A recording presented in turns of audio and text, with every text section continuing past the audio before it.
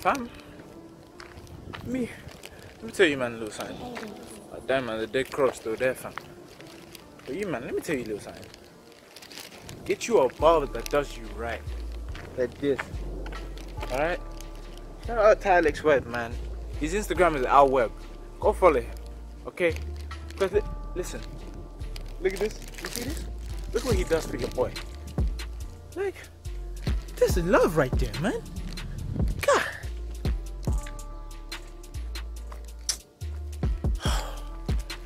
Guys, trust in your blood clot barber, man. I'm not Jamaican, but flipping hell. Just nah, that's too much, fam. Don't be showing your girl this video neither, fam, because as soon as she sees this sharp trim, that's it, man. She'll try and leave you, man. God damn, I look good. Yeah, man. I'm out here moving like I'm light skinned. Oh damn.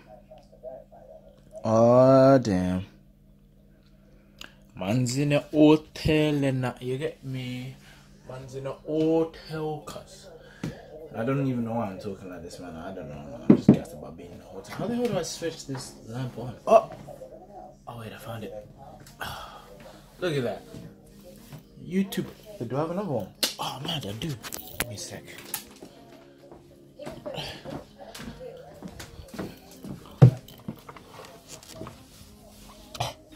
Oh damn. Oh, look at this mood lighting. Wow.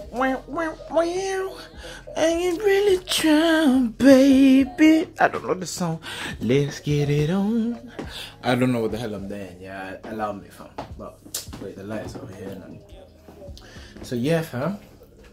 So for those of you that don't know, it's basically someone in my family is getting married. I'd rather not disclose who. If you know, you know. If you don't, okay. And that got me wanting to talk about love, because you know marriage always means love, and personally I feel like we're lacking a lot of love in our generation, fam. And not just, you know, love for each other. Excuse me, I'm kind of undoing my laces here. I'm about to go into Pastor Tinashe mode, yeah. Pastor Alpha, that's it, fam. Pastor Alpha.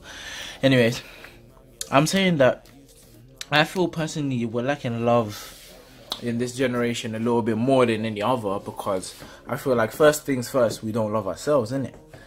A lot of people my age tend to hate themselves. They find a lot of things they don't like about themselves, yeah. But I'm here to say, I will always find something nice to say about you, even if you are a piece of crap.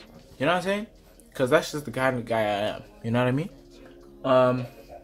I just feel like personally, I just really feel like people just need to start loving themselves more before you can love somebody else. You feel me? People tend to rush into things. Me personally, I've rushed into a couple things. I'm not gonna disclose what they are. If you know, you know. Okay. If you know, you know. That's it.